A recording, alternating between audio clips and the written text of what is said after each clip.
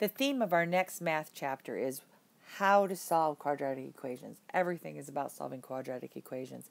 And so the whole question that has to go in your head is, what does it mean to solve a quadratic equation? Well, here we go.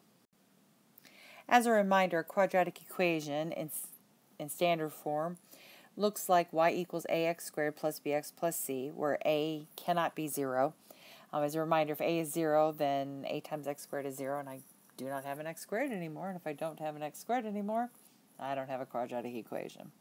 Quadratic equation looks like a parabola. I've done my best here on this graph to do that. Sometimes it's going up, sometimes it's going down.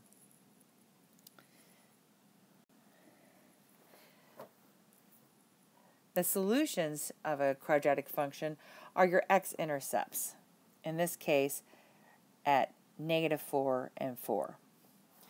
And really what this means is this.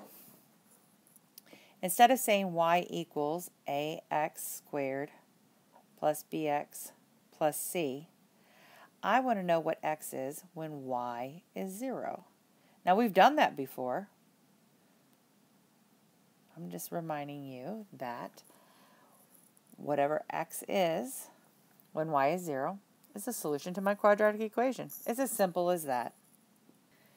Solutions, x-intercepts, also roots and zeros. These are all the exact same thing. So in this chapter, whenever you hear solving a quadratic equation, we just want to know what is x when y is 0.